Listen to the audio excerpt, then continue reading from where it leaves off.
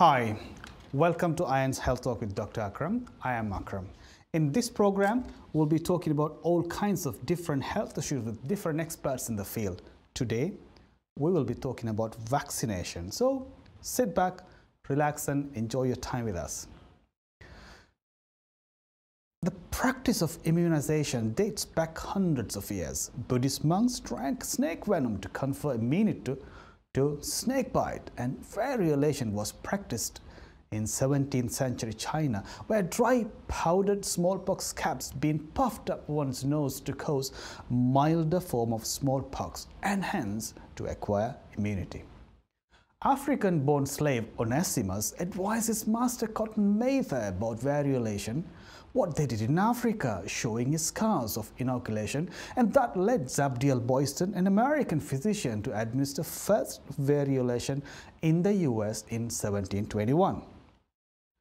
Edward Jenner is considered the founder of vaccinology in the West. In 1796, Jenner inoculated 13-year-old James Phipps with vaccinia virus or cowpox and demonstrated immunity to smallpox. In 1798, the first smallpox vaccine was developed. Over the 18th and 19th century, systematic implementation of mass smallpox immunization culminated its global decline. Smallpox, a disease which killed 300 million people in the 20th century alone, being declared eradicated in 1980, thanks to vaccination. Louis Pasteur's experiments spearheaded the development of live attenuated cholera vaccine and inactivated anthrax vaccine in humans. Between 1890 and 1950, bacterial vaccine development proliferated, including the Bacille Calmette-Guerin, the famous BCG vaccination, which is still in use today. But our greatest challenge with microbes not yet to be confirmed. Since late 2019, we've been faced with another stronger pathogen, COVID-19. COVID-19 proved to be more challenging than any other in the past. The vaccine makers all around the world raced to find a solution while the virus kept mutating or changing its profile to decoy the scientists. In August, Vladimir Putin announced about Sputnik V, named after their famous space program, a promising vaccine currently used in Russia. China brought its own vaccine to save its citizens. There are 59 vaccines in the research level in China, but 28 of them are in phase 2 and 3 human trials. In the West, Pfizer, Moderna, and Oxford are about to release their first lot for public use, and a lot more on the research level. But apart from being received multiple jabs in the childhood, what do we know about vaccines? Do we know what it is, how it works, its pros and cons, and how does it save the humanity from the greatest microbial terror of the world? Let's welcome our special guest on the show, Dr. Mohammed Ramali, to learn all about vaccines. Ramali, welcome to the show again. Thank you, Akram, again. Very happy to be back. It's nice to see you again. I think we had a great program, isn't it? It was on the respiratory failure. Yes. Because you've been treating lots of COVID patients. That's correct. Yes. But again, you are here to talk something kind of related to COVID, because we're going to talk about COVID vaccine in the second half of the program. Yes. But first half, we're going to explain what is vaccine. People need to know, understand. Okay. In case if anyone hasn't watched our program before, can you explain about you? Who are you? Okay, so I'm a specialist in intensive care and anesthesia. So although you might be wondering why I'm interested in vaccines. So for any disease, prevention is the best strategy. And I always think of the analog. Consider a football game. You don't want your goalkeeper to be the line of defense all the time. So being intensive care physicians, the journey of a patient, the last destination is intensive care. We try to make them better all the time, but unfortunately some may don't make it. So I've had interest in vaccination for a long time, and I am leading the research, the recovery trial and remap cap in our hospital, and there's tremendous amount of work done behind the scenes by the research people. They work 7 days a week, and can I take this opportunity to give a shout out to my research team? Of course, yeah, of course. You could even tell their names. No, there's a long list. So they've been very helpful. Because of the research we've contributed, we know how to treat the current pandemic better. And personally, I've seen less people coming to ITU this time. So whatever the product of research last time is working. And one more thing, Akram, you always get the timing right. Now, there was a big announcement about this vaccine coming out, and you have a vaccine program. I don't think you know the other significance of today. Today is supposed to be World Pneumonia Day. World Pneumonia, that's yes. amazing. And 2009, they started having this, and here we go. Thank you very much. Well, as it's rightly timed, I think I haven't of course planned it. It's just a random selection, and it's turned out to be good. Ramali, it's amazing. That's good. I think anyway, today you are here not to invite people to ITU, and you're going to keep them away. You give vaccine and keep them away. Exactly. That's amazing. Okay. Let's talk a little bit. Oh, before that, anyway, guys, this is a live program, so. We usually take calls, but today we have a really busy schedule. We will not take calls during the program, but if anyone wants to call us, you're welcome to call after we finish the program, and we will stay in the studio for a little more time, and we'll take any of your calls and we can answer. But in case if you miss that, you could always follow our Health Talk YouTube channel, or you could write to our healthtalk.intv.co.uk for more information, or if you want to clarify anything. But anyway, enjoy watching our program. Thank you very much.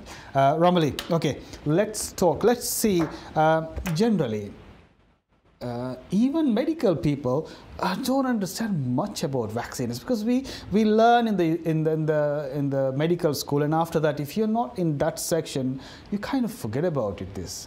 Can you explain in simple terms what is this vaccine about? Absolutely, Akram. So when people start to go into these minor specialties or super specialties, you are right. Last time we would have heard or studied must have been in medical school. So basically, vaccine is a way of teaching our body to fight against an infection. So two ways one, we get an illness and body will fight against that illness. But the disadvantage is the patient gets sick during that procedure. So that's not the best. So if you can give something or artificially to teach the body's immune system. What I mean by immune system is we have T cells and B cells. They produce antibodies and fight against any infections. So they are kind of like soldiers, aren't they? That's exactly right. So, and even they got memory as well. So what the vaccine will teach initially to identify that particular infection or the bug. So the body is ready for the second time when the real infection comes. They will identify those bugs in double quick time, and the response will be even far better. So that's why the vaccine is important to prevent. Good old days, poor mothers they were anxious whether their children will survive to adolescent or teenagers, so bad. And so we have to be very grateful to the historians or the father of vaccine. That's how it started. And now most of these diseases, the current generation even don't know about it. That's yeah. True. So that's basically the summary of how vaccine works. That's a very good example. It's something like you have a military unit and you have the soldiers, isn't it? These soldiers are these the antibodies. Antibodies, yeah. right? Yeah. That's what. Yeah. And the vaccine is something like a decoy enemy you bring in. Yes. And so these soldiers get trained for their color, their type, and their shape. Absolutely, yeah. Because you could bring some normal soldiers and you train these guys to fight against them, you could bring their pictures, or you could bring a part of them, a helmet or a t-shirt or something like that, and the body get used to it. That's simply it is, isn't it? Yeah. It's not much science behind it. But there's so much research going on. You had to, the safety is very important. Exactly, so I'm sure we'll be talking about it in more details later. Okay, let's go to the history now. Right. Smallpox killed 300 million people in 20th century alone. In 1798, as you said, Edward Jenner found the first vaccine. And let's talk a little bit about smallpox vaccine. It's fascinating, the history, is because the way it was identified. I think a milkmaid who was distributing milk and got accidentally inoculated by cowpox, and then she didn't get the disease. So then the scientists at that time thought, okay, in that case, the body is able to identify it. So they started inoculating a smallpox. I think it was a teenager or a young boy. James Phipp. He was 13-year-old. Yes. He was Edward Jenner's gardener's son. Yes. So those days, again, because the researchers were sometimes injecting onto themselves, because the research was at such a primitive stage. Exactly. And all the family members. So finally, we are here. You are true here. You know, the American physician, Zabdiel Boyston, he injected his son as well from first inoculation. Yeah.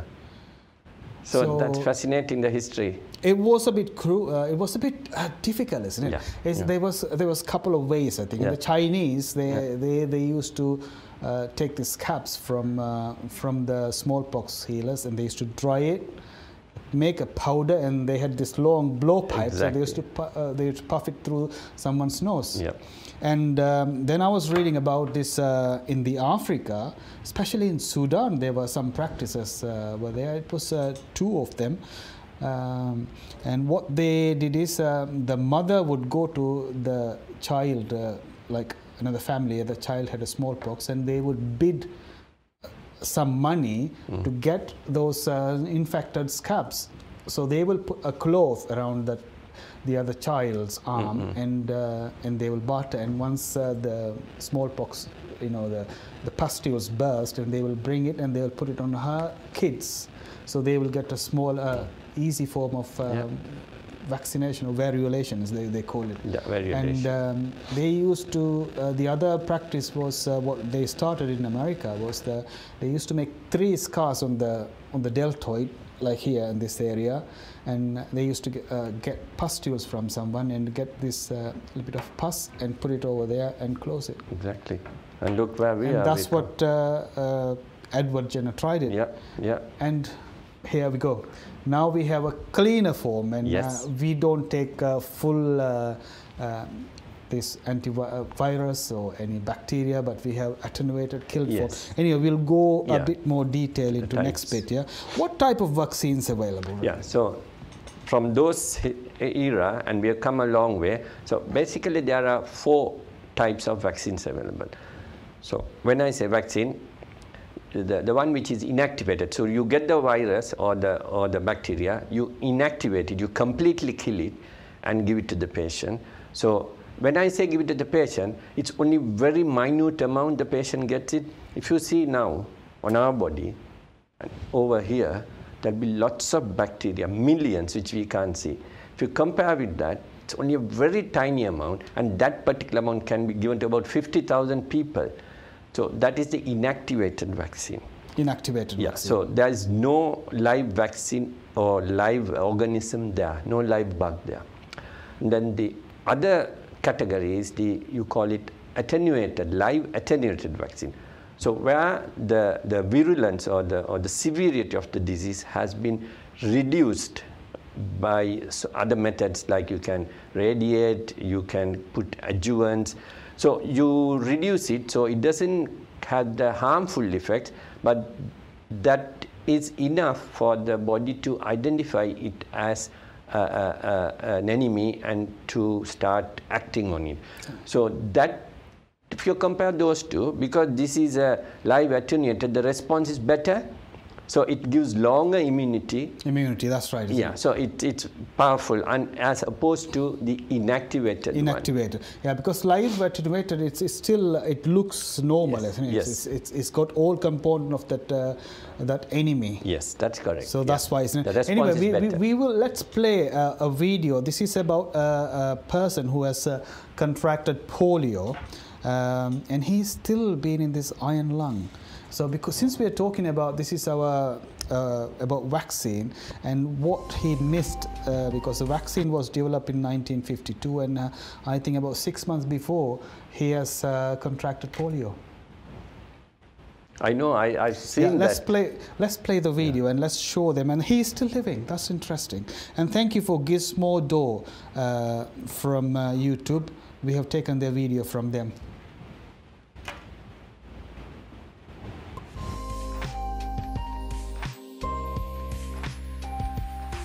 Cannot move. Period. Well, a lot of humanity knows nothing about polio. They don't even know what it is.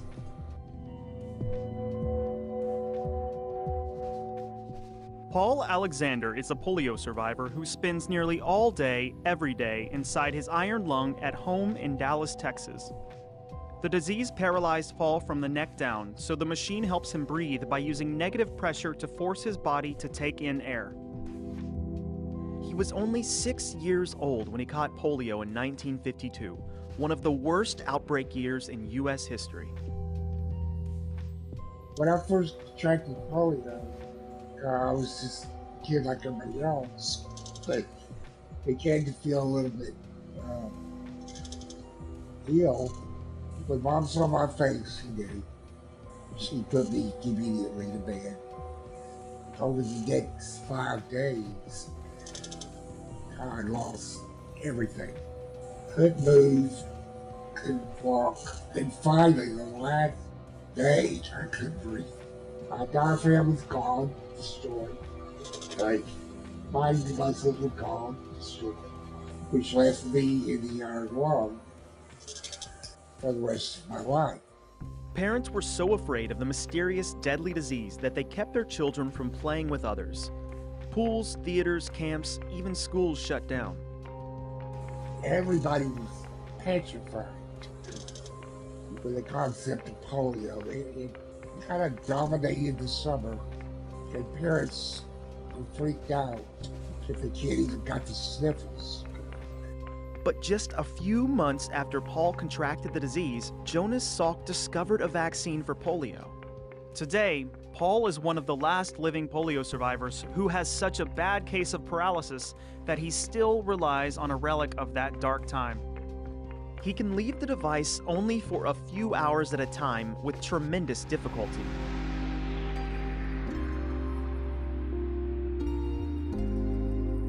Paul's story is one of the harsh story of not having vaccine.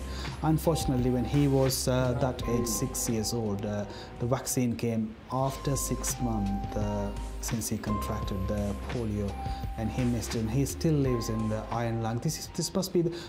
This must be the only iron lung which is functioning at the moment. And you can check this the whole video Gizmodo in the YouTube channel if you're interested in. Ramali, let's talk a little bit about polio.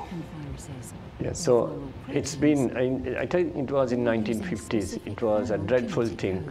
So because the effect it caused, because paralysis, it can occur anywhere, and when it starts hitting the lung, you just can't breathe. So that's exactly why this gentleman is affected now. So polio itself, people think it goes straight into the nervous system. No, actually it is transmitted from, we call it fecal-oral route. So it goes into your gut, so into your intestine, and then gets into the bloodstream and gets into the nervous system, and which causes paralysis. And that's important because the types of vaccines when we talk about it, there is a oral oral polio vaccine. Yeah, that's and right. an injectable one. Yeah. So the injectable one was invented by Jonas Salk, and the oral one, Albert Sabin one. That's history. Both yes. from America. Yes. So injectable one is the inactivated one. It is more effective, but in countries only when it is controlled. Whereas the oral polio vaccine is a live attenuated one. So in countries, especially the third world countries, and also where there are lots of conflicts, the children are still suffering from polio. Like I think there are 3 countries named, I think Afghanistan, Pakistan, and one of the African countries. Still it is there. But they make use of that vaccine to pass the immunity to others as well. That's because it's an oral vaccine. It will pass that immunity to others. So that's why it's important to use that in places where it is less well controlled. Let's quickly talk about MMR, measles, mumps, rubella. These are all childhood vaccines. Yes. So if you see the vaccine schedule here, you have what is, there is a good schedule in this country, and all these vaccines are included. So MMR is three components there: measles, mumps, and rubella. And that can cause devastating effect if it's not treated or prevented early. Especially it can cause meningitis, it can cause otitis media, it can cause pneumonia. So it's very important in childhood to combat this and stop this happening. So hence MMR vaccine is, but still you see cases coming into light, measles, mumps, and rubella. But it prevents a lot of children, not getting this illness, isn't it? Yes. That's the important thing. Yeah. Anyway, we are. Let's talk. There's a little bit of controversy. Let's touch upon it, and we'll go ahead. Yeah, I mean, we have to touch upon it because it's very important to get the trust of parents and the public to implement these programs. And if you don't have about 80 to 90% efficiency, it's difficult. So there was, unfortunately, in the 1990s, there was a paper published in one of the reputable journals to say that MMR vaccine may be associated with autistic spectrum disorder and some colitis. So when they hear these sort of things, mothers or as parents, we get worried. And after that, for a few years, there was very low uptake of these vaccines, and suddenly you started seeing these cases going up. But later on, it was retracted and it was found not to be true. So that was an unfortunate period of time where the public, I don't know how to call it, whether misled, but it was retracted, and that is now, I can't say history, we still talk about it, but it's not shown. We'll still talk about it. So don't forget, these vaccines are for you. You have to take it, and if the health officials say about it. Anyway, today we are talking about vaccines. It's an important program. So first off, we're going to talk about these basic vaccines, what we use for children. But in the second half, we're going to talk more about COVID-19 vaccine. This is a hot topic, and what kind of vaccines came first, and the childhood vaccine, there is a little bit left on that. And then the second half, we have planned to talk more about COVID vaccine. That's what you guys waiting to hear anxiously, we know that. But anyway, this is a live program, but today we are not going to take any calls because this is a really busy program. You could, of course, call us after we finish the program. We will be in the studio. We will be happy to answer all your calls. And if you have missed that, you could always, once we upload the YouTube video, Health Talk with Dr. Akram, you could always write down underneath and we'll answer all your questions. Okay, Ramali, let's go. Let's talk about this one. Pertussis or whooping cough. In 2008, 16 million people children got infected. 195,000 children died from pertussis. Yeah, so most of these viral diseases, it affects the children. As I told before, in the past, parents are dreading whether their children will reach teenage years. So thanks to these vaccines, actually it's combined as one vaccine, the three diphtheria, DTP, yeah. pertussis, and tetanus. Tetanus. So it can be given as one vaccine. So after that program, actually that is incorporated into vaccine schedule in all the countries, and we've seen the cases going down. And these cases you hear are in places where there is no proper vaccination program, or it's unable to reach those areas because of conflict and socioeconomic status. So it's sad, but that's why WHO has taken so many efforts because the funding and the developing countries and the developed countries contribute to that funding, and the WHO aim is to get to those areas and start vaccinating them. It's an unfortunate thing. That's an unfortunate thing. It doesn't reach there. Especially in the West as well, there is certain parents, they don't like to give vaccines to their children. And they also get affected with these things. And I have heard from one of my colleagues who work in a hospital, in the UK, a child was admitted with pertussis. Yes, and the parents did not give vaccine. Yes. Time to time we see that. You see that. And I've seen tetanus here, one. Yeah. And so, but it's much less than it was before. Exactly. Just educating them and making sure that the vaccines reach. Yeah. So in case if you're not towards vaccination, please read more. There are lots of stuff in the internet and NHS websites and lots of other websites. Please read more. And if you have any further question, you can always ask us. Okay, let's talk quickly a little bit about rabies, which is rare in this country, but especially in Africa, in Asia, which is still there, isn't it? So rabies is caused by virus, and it is transmitted by most commonly dogs, but other animals as well. So when a rabid dog or a dog which has got rabies bites a human being, there is a chance or the patient or the person will get rabies. The thing with rabies is there is no cure. It's only prevention. Once you get rabies, you succumb, and there is no treatment for that. That's why it's important. Luckily, during the incubation period, there are vaccines available. And earlier it used to be 21 or 18 vaccine into your belly, but now fortunately that's been developed into 3, sometimes 5 or 7 doses. So it's changed, because now you rarely see people dying of rabies, but still we hear in certain countries. It's very sad because of 2 things. One is the dogs or the animals has to be immunized. That's one way of doing it. And patients don't get the vaccination, and they ignore sometimes. Yeah. So, but even if if they had been bitten by a dog or bats as well, the other one. Yes. Immediately, it's advisable to take the vaccine immediately. Exactly. But even if you miss it, try to take it within short time, before the symptoms develop. Yes, because if it depends on how severe, so you have to go to hospital, and they will assess whether, if it's severe, they will give what is known as antibody as well, human antibody, or sometimes horse, which is not available. If human antibodies are not available, they will have to get the horse antibodies or serum. And then follow on with the preventative vaccination. Okay, let's watch a video. This is kindly provided by AstraZeneca. This is all about how they make the COVID-19 vaccine. Before we explain more about it, and let's watch this video. Thanks AstraZeneca for this important video. This is really useful for us.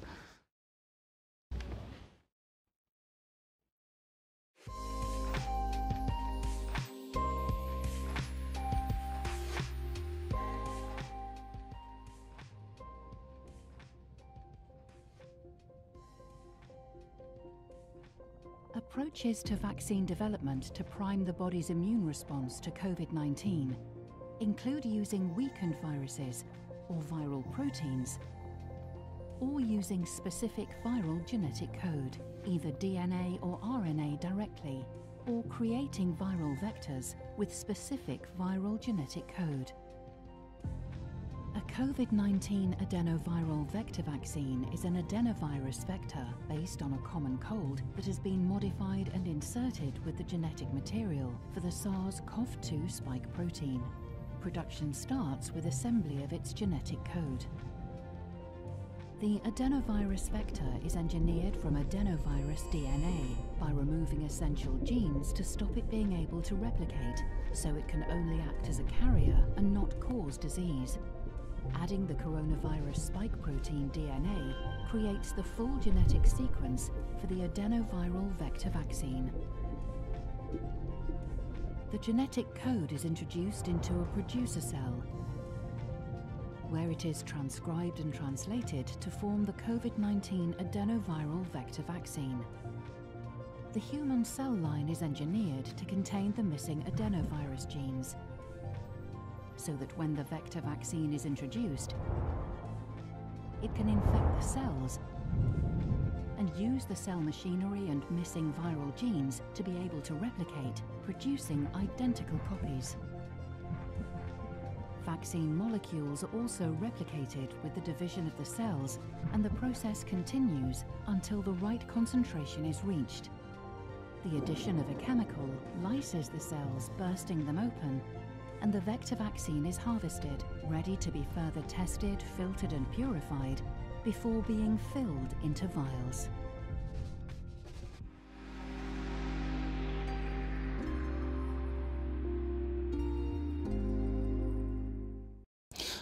That's a great video, kindly provided by AstraZeneca. That kind of explain what we're going to talk about, isn't it? Lamli, what is this flu vaccines, how they make it? Okay, so flu is our every winter we are asked to vaccinate ourselves against this flu. Flu is basically a virus. It's called influenza. So influenza A, B are the common players here. So every year they actually predict what sort of strains are going to be. So this time we have a vaccine called quadrivalent vaccine, where it is protective against 2 subtypes of influenza A and 2 subtypes of influenza B. So they do all the hard work. We have to take the vaccine because of the COVID, it's been slightly sidelined. Otherwise, every year we have a number of deaths occurring because of flu. So the same sort of vulnerable people get it, like the COVID. So elderly with a lot of COVID comorbidities. The biggest difference is the children. So that's why in the vaccination schedule, 2 to 10 years and people over 65, I think people now over 50 are eligible to get the vaccine. And of course, the health workers, because of this flu, the productivity or the effect of the economy also has an impact. So if people are sick, so when there is a way to prevent these things, so most of the time it's effective, and at least 60–70% of the time it is. So I personally take it every year, and I feel I don't get it as much as I used to get it in the past. That's a good thing. You said who's supposed to take it, but if you are fit and healthy, do you still have to take a flu vaccine, or is it your choice? It's our choice, but it is better because if it's sometimes dreadful getting that flu, and then you have lots of body ache, especially your job, your work, and you might otherwise give it to your family. So it's contagious. So that's why it's important. And also, but some people don't get flu at all, isn't it? Yes. For them, is it really important to take flu vaccine, or is again, it's a personal choice? It's personal choice. Yes. Yeah, that's very good. Okay. We talk about why we should take, because it can spread to the families. Yes. Any controversies about flu vaccine? Are there, what's going on around? Not as controversies, because as I said, it's done in a massive scale. So important groups are pregnant mothers should take pregnant it. Mothers. Yeah, and children, and with people with comorbidities, asthmatics, diabetes. Not controversies. I would say it's lack of understanding or knowledge. Because people with egg allergies, they have to be careful, because there is an egg-based protein there, so you have to be careful. And But we are lucky in this country. There is alternative available which doesn't have egg. So the hospital can order it for you if you want, or the GP practice. So I think everyone should take it. That's my After the message. vaccine, you can also get a small flu-like symptoms. So there's no live virus. That's important thing. It's an inactivated It's an virus. inactivated. Yes, That's so a really there's- good point you yeah. said. So there's no live virus. So you won't get flu from the vaccine. Right. That you have to understand. What you get is, the most common side effect is pain in the site, at the site of injection. 1 to 3 days. I had it just for 1 day. That's it. I went to work same day. No issues. Headache sometimes can get, muscle pain, and that's basically it. So myalgia, that is the worst thing, where you have like weakness and malaise, you call it, and body ache. But it will never give you a flu as such, because that's to prevent the flu. So that's probably your body is working hard, isn't it? That's Yes. why you get these symptoms, isn't it? Exactly. Because body is concentrating on something else to produce this ammunition. There's no live against- vaccine there, so that's important thing. Okay. The most important things, we're coming there now. Okay, Yes. let's talk about what's Putin saying about Sputnik V after the famous Yes. the program, and the China is talking about Yes. in the West. Yeah. So I was looking forward to this, Akram, honestly, to talk about the COVID vaccine, because don't know whether you remember when we were at the height of pandemic, or even before it was affecting China and other parts of the world, people were talking about exit strategy, and they were saying only a vaccine can help us get out of Get this. out of it. And how many years? Not even a year, and we are here.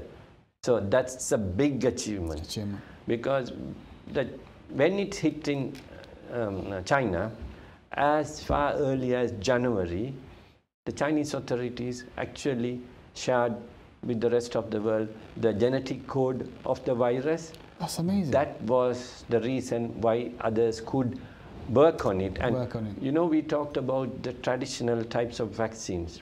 So these are the novel. So these vaccines are produced by working along in the genetic material of the virus. Yeah. So there are about nearly 200, 198 to be precise, vaccines are being worked.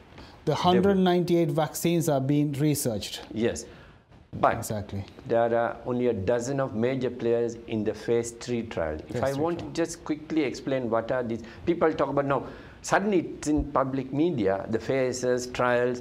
So when a vaccine is developed, I'm talking pre-COVID, takes about 6, 7, 8 years from the time they start doing it in cell outside the body, human body, to be made or to finish the phase 3 trial. So first pre-trial, before the humans, they experimented on animals or some cells. Cells or animals, When they are successful, they go into what is known as phase 1 trial. Phase 1 trial. Phase 1 trial is only a handful of human beings are tested. And once that is successful, they look for side effects. They don't have placebo at that time. Then they go into phase 2 trial where hundreds of people. But to make it quicker, sometimes you can combine phase 1 and phase 2. Phase 2. Phase 3 is thousands of human volunteers undergoing these tests. So if you threw out numbers, now the one which Pfizer has made an announcement that it will be available if it passes the last hurdle, the regulatory approval, about 43,000 human volunteers have been tested. 43,000 But people. not everyone got the COVID vaccine, because you have to give placebo as well. Exactly. So that's they salt get the water. dummy vaccine, isn't it? That's There's salt water. Salt water. Yeah, and the vaccine. Yeah. They don't know what they are getting. The people who receive, they don't know. But people who give also don't know. No, they don't know. So They come in the same kind of vials. exactly, everything is same.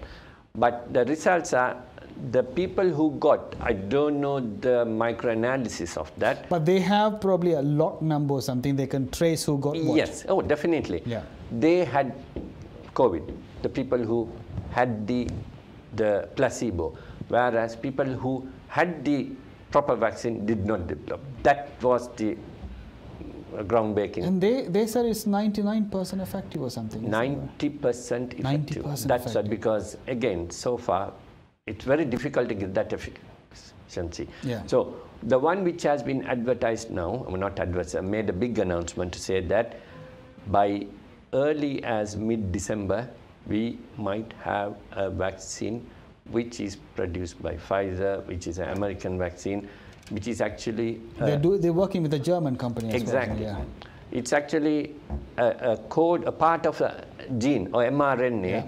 we call it, from the virus, is taken out and introduced into the body. But the virus, the mRNA alone can't get into the body. When we get into a cell, you have to have some lipid material or fatty material. Yeah. So it's incorporated into a lipid material and sent into our body. The important thing is it will produce something like spike protein of the virus. So when the immune system sees this spike protein, it thinks it is the COVID protein. And start making antibodies. So it's not actually it exactly COVID look like COVID protein, isn't yes, it? so that's spike protein. Yeah. So that's a spike which is what we call it coronavirus. Corona, yeah. So then the body will start producing antibodies. So then the memory will be there. When the patient actually is exposed to the COVID, that will recognize it as the same virus and produce in mass numbers. So it's not a silver bullet yet because the duration. So we still don't know how long it will be protective for. So it might have to be taken as flu vaccine every year, and also the age group. Age group, yeah. So I don't know how many of these volunteers have been over 65s. So those things will be released, I think, later on. But where we were about in January or December, and now it's a massive achievement. And this is the only way I think we can come out of this. That is a good news, isn't it? And even I think it was in August, Vladimir Putin advised about the Sputnik V. Exactly. Exactly. That was the first vaccine to be announced. Yeah. And they started using in Russia, and he said his daughter has had it as well. Yeah. So that's another method. mRNA is a very novel method, right? Whereas the one which is the AstraZeneca is making and the Russian vaccine are vector adenovirus vector based. Vector is a vehicle to take that. So this virus. So that's the Russian. Yeah, one. and the Oxford vector. Yeah. Yeah. So they will take a genetic material. You call it genetic modification, and put it into another virus like the AstraZeneca one is a very innocent chimpanzee virus. That's right, a chimpanzee virus. So that is incorporated into it and it's injected into the body. And once it's in the body, it will recognize it as a spike protein they'll start. So it's all these novel methods which amazing, we never thought will be. And the first time mRNA has been used this far as previously it's been used, but didn't make it this far. Well, didn't succeed. So this is the first time. The technology has improved a lot. Absolutely. And they spend a huge amount of money on these vaccines. Exactly. And China has produced a lot of vaccines. I have heard in China now it's mandatory if they're going to travel abroad, they should have a vaccine. Yes, and it is the prominent vaccine there is, I think, Sinovac. I think it is the good old traditional way, which is the inactivated complete vaccine. Virus. Yeah. So that's their way of doing that. I think one of the France companies also doing it. The whole virus has been inactivated. So they've taken the traditional route or the traditional way of tackling this. Okay, let's summarize. There are different kinds of corona or COVID-19 vaccines there, isn't it? Yeah. It's what you said, the mRNA, yeah. The messenger RNA vaccine, yeah. which is the AstraZeneca one. Yes. The Pfizer one. Pfizer one. The AstraZeneca one is the genetic modification of where they use a vector to get it. Vector. Yeah. So it's the could be a cold virus, which is an innocent one. It's an innocent virus, and they put this genetic. That's called genetic modification of the virus. Of the virus. But they will recognize when they start producing the spike protein as as the virus. Yeah. And then the good old traditional way of doing it, inactive or inactivated virus. So those are the main players in the world. So hopefully by December, they're already preparing in this country how to vaccinate, whom to vaccinate, and priority.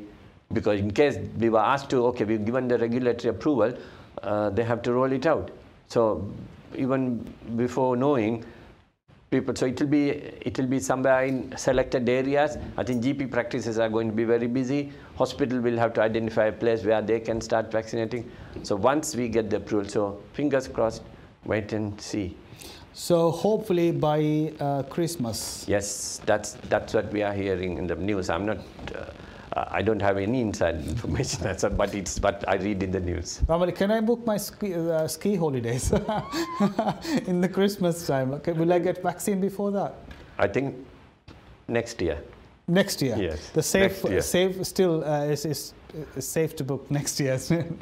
Fingers crossed. We are still yes. in the early phase. Yeah, of because vaccine, this is not a replacement yet. I think it is a massive program to vaccinate. So starting from a high risk group, and anyone above 50 won't be unless they have any comorbidities. The priority will be to start from 90 plus, 80 plus, 70 plus. Yeah. And then they're thinking about the care homes, isn't it? Yeah, care homes definitely, and frontline. Where they had more deaths, isn't it? And health staff, frontline workers. Frontline. So that group, and then once it's going to be massive. And the other thing is, even though these vaccines coming, they don't have the capacity to produce this huge amount of vaccine for the whole world. Exactly. So we are lucky. I'm hearing 40 million. So been ordered because one person needs to have 2 doses. 2 doses per person. So 2 weeks apart. Yeah. So again, where we were before and now, this is the best news one could have. But even though we have vaccines, we don't know how long this immunity is going to last. This is the because thing. We are still in the early trial phase, isn't it? Something known as, once a vaccine is released, the trial carries on something known as post-marketing surveillance. So they will have to keep an eye for years to see whether anything which they didn't get reported before, any other side effect, or how is the efficiency. So it will be followed on as like a trial for a few years, even after marketing. I'm just wondering, will it be like a polio vaccine, like you had it and you're fine, you're safe? No, I don't think. You might have to take repeated doses. Might have to. We don't know, because we don't know much about the duration of the immunity. Because this corona also a bit clever virus, and it keeps changing. Yes, although this is what we need to remember. We've had enough of corona, but corona will never have enough of us. We've had enough of corona. But the virus will never get fed up with us. It will keep attacking us. Exactly. But vaccine is not the end, isn't it? We still have to be careful. Yes, we have to maintain that social distancing mask until we know exactly how long it's going to work, and the high risk groups have to take precautions. Yeah. Maybe it's not yet ready to organize parties. No, definitely not. Because this is going to be something we could set down and we can have a nice Christmas, hopefully. Yeah. But I think to learn more about this vaccine, how it works, it will take some time. Yeah, and there'll be more information coming out. Yeah. Okay. Ramali, I think we are coming to the end of the program. Do you want to say any special message to our viewers? Yeah, so it's a summary of my last discussion. So we are very grateful and we are lucky we are having this vaccine release. We never thought it will be earlier. We were told next year.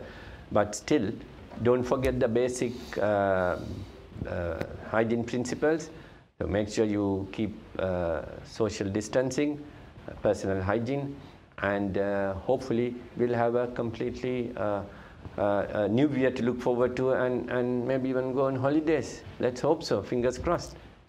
Thank you very much for being with us, Ramali. It's a really nice program. It was short, but now the lines will be open, so you could call us if you have any more further questions. But for time being, We talked about vaccines, and in the initial bit we touched about the basic vaccines, what is vaccine, and the childhood vaccines. Then the second half we mostly concentrate on the good news is the corona vaccine, or the COVID-19 vaccine. So good news is going to be out soon. It's been out in Russia and China for a while, but it's going to be out in the West as well. But anyway, until we see you in the next program, which is going to be anesthesia next week. So that's again a subject not many people don't know much about it, and they have lots of questions. Will I be awake during that operation? So anyway, to watch that, you have to be there next week at the same time on Iron TV or on our YouTube channel. But for today, thank you for staying with us on Iron Health Talk with Dr. Akram. If you have any further questions, please email us healthtalk@irntv.co.uk or message us on our dedicated YouTube channel Health Talk with Dr. Akram, or Facebook, Twitter or Instagram. And we will respond as soon as we can. But for now, goodbye and keep yourself safe.